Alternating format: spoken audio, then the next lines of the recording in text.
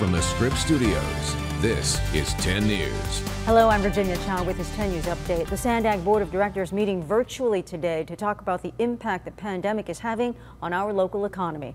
The focus is on where things stand right now and what the future may look like as the county tries to recover.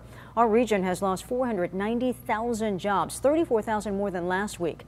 Experts say it will likely take at least 2 years before San Diego returns to a vibrant economy. This year's Wonderfront Music and Arts Festival is canceled. Organizers say they just won't have enough time to put the event together, regardless of when or if the governor decides to allow large public gatherings this year. Last year was the first time for the three-day festival. It drew more than 56,000 people. Organizers say they will work with city and county leaders to put together some sort of event this fall.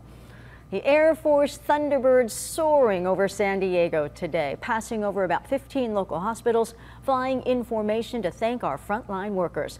The Thunderbirds are the iconic face of the Air Force, but since most of the air shows they fly in have been canceled, they've been going around the country doing this instead.